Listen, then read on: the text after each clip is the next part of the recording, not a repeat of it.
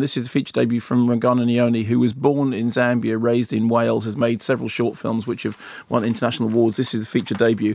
An extraordinary piece of work. Story of a young girl in a remote village who, at the beginning, we see somebody carrying a bucket of water, who this young unnamed girl steps out in front of her. The bucket of water is dropped. Immediately, the young girl is accused of being a witch. And the local authorities offer her a choice, which is you can either go and join a witch camp, and you will then be attached to a huge string of white ribbon for the whole of your life in order to stop you flying away, or cut the ribbon and be turned into a goat, which may well be killed and eaten for supper. Unsurprisingly, she takes the former option and finds comfort for a while in the company of these outcast women who have been told to live in this witch camp. But then a government official says, you're my little witch now, after he realises that he can use her as a celebrity, taking her around to local courts to solve disputes between disputed parties. And the next thing is she's on talk shows. She's being sort of paraded around as this sort of, magical witch that this government official is basically,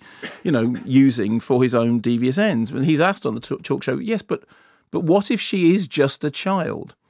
And the film is basically a very dark satire on many things. One of them is on the role of women in society. I mean, it has its feet in factual stories. There really are genuinely witch camps. The writer-director researched them both in Zambia and then in Ghana. She went and stayed in witch camps in Ghana.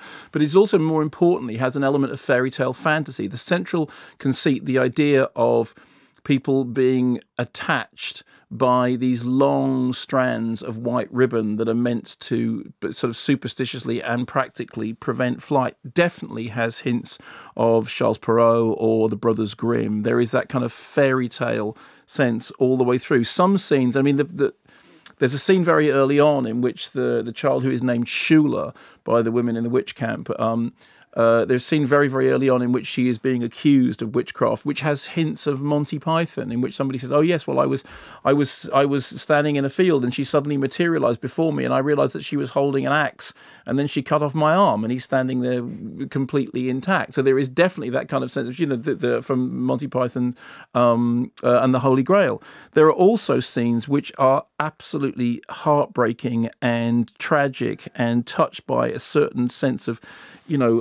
strange poetic transcendence. I think what the film manages to do is to be, we talked about the way in which Armando Iannucci's film juggles humour and horror, it juggles fact and fiction, and I think this film does a very similar thing, that it is a satire and it is meant to be something which, there is definitely a very sort of strong streak of often quite cruel humour in it, but it's also very pointed, it's a socio-political satire, it's about gender politics, it's about the way in which, people can turn on each other, but also in the way in which people can find strange bonds. It has a very strong quasi-magical realist edge to it.